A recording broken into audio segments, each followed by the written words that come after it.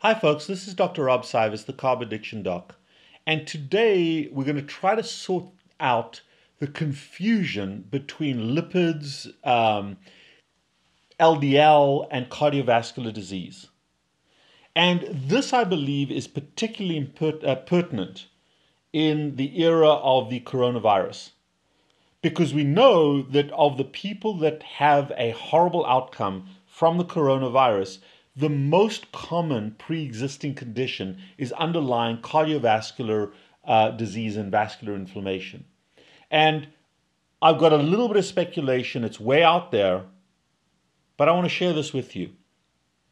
So, the assumption that cardiovascular disease is inevitable as we age is so prevalent, has become so prevalent, even since I was in medical school, in our entire medical community, that all the medical community, and now by virtue of that, the population, think about is treatment as opposed to prevention. Everything's about therapy, treatment, these medications.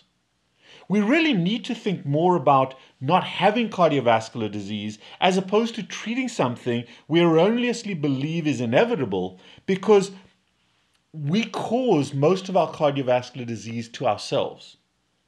But most healthcare workers truly believe that carbohydrates are essential to our diet.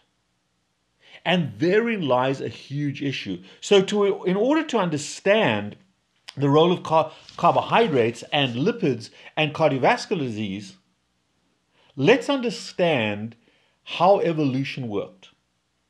As we evolved as a mammalian species, not just us, but all mammals, all mammals are defined by being warm-blooded. And we have a blood system, and the blood system is aqueous. In other words, it is a water-based system. But part of the evolutionary process depends on fat and the transport of fat in our bodies. Now, fat and water don't mix. So evolutionarily, God and nature came up with a wonderful way of transporting cholesterol and triglycerides, which are fatty, waxy substances that do not dissolve in water or the medium of blood. And evolution devised this ingenious system of water-soluble transport vehicles. Think of it as cars and buses called lipoproteins. And basically what happens is that fat either gets put inside of a little capsule of protein, and proteins can either have a fatty side or an aqueous side, a watery side. And if their fatty side is pointing inward and their watery side is pointing outward, they can float in that water. Or the fat can be combined with a protein, something called globulin, and the triglycerides or the fat can be transported free in the bloodstream attached to these protein molecules. So they are transport molecules, an ingenious idea. And what we human beings have called some of these fatty transport molecules are lipoproteins. Fat and protein combinations.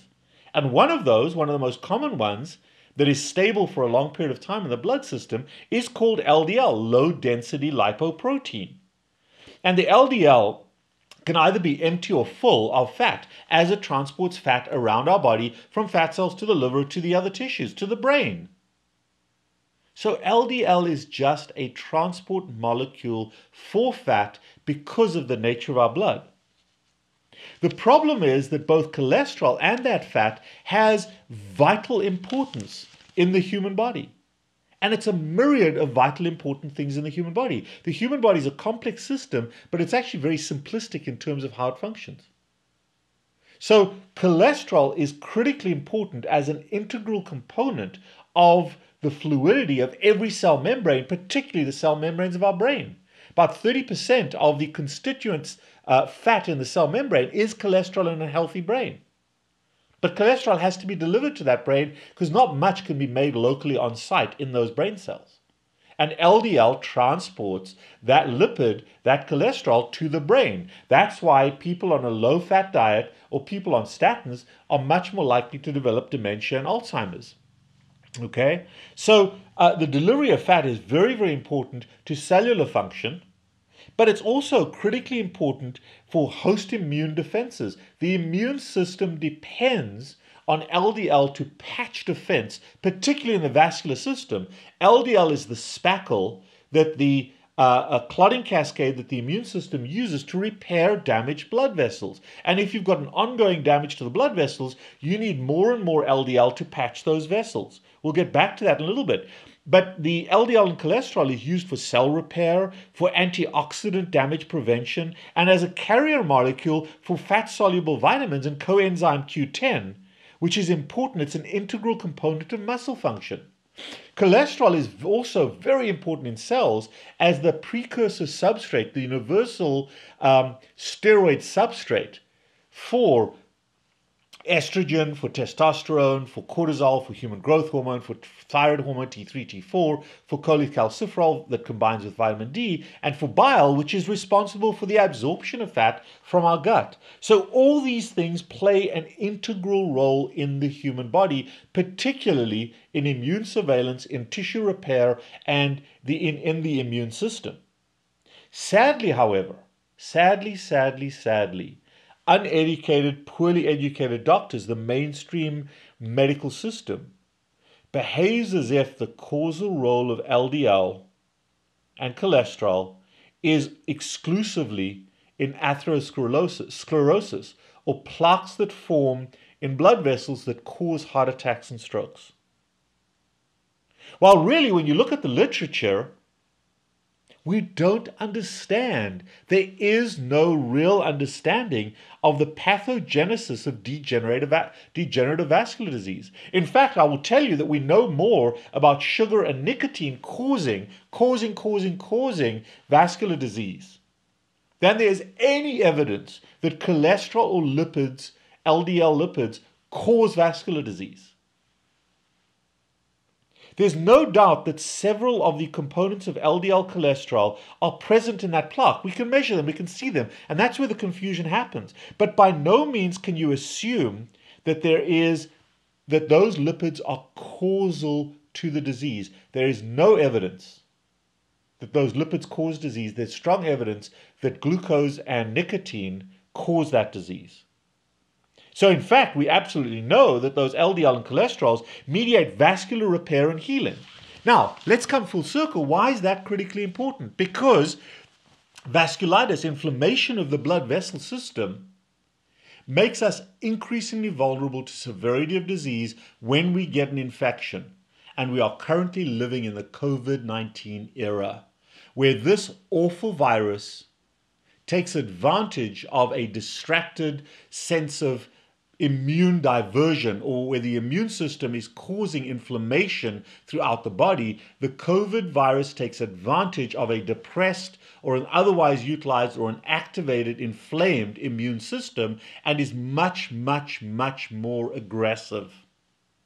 So not only are we sitting with the background heart diseases that we've always lived with in the last 40 or 50 years, nicotine and carbohydrate based, now the greater immediate threat is the fact that we cannot respond adequately, or that the COVID virus is taking advantage of inflammation, but our immune system cannot react effectively to that virus. And people with cardiovascular disease, not as a cause, but as an associated disease, are suffering far worse outcomes and are dying much more frequently than people that do not have cardiovascular disease. Now, here's the question, and I don't know the answer, but the data, the evidence, the statistics will be proven. And here's something I would love to know.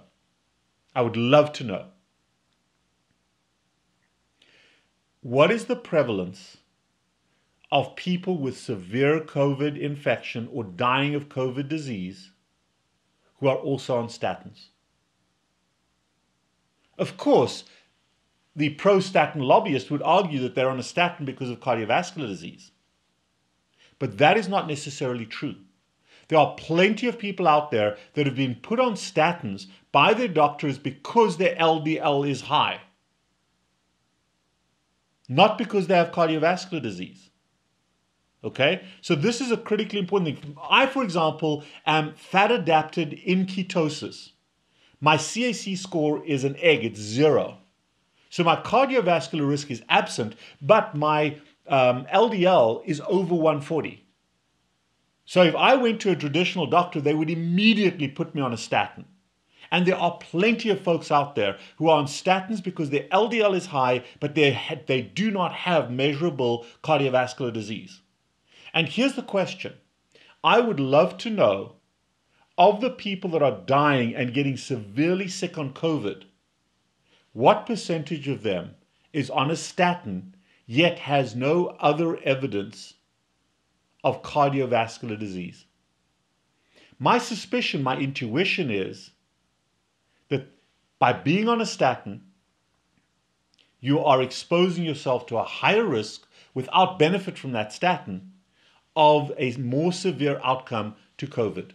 Now, I'm not ready to advocate the removal of the statin until we have the evidence. But I think that's a very, very, very, very important epidemiologic question that has to be answered sooner than later.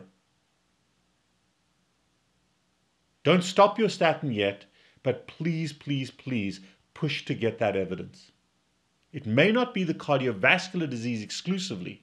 It may also be people on a statin, because LDL, those lipids, have critically important immune function. And if you suppress your immune system by a variety of different ways, usually with medications or disease, COVID has a more severe effect. And statins may, because they are so prevalent, so many adults, especially older adults, are on statins, they may also contribute significantly to severity of disease. Question? Please, please, please, let's get the answer.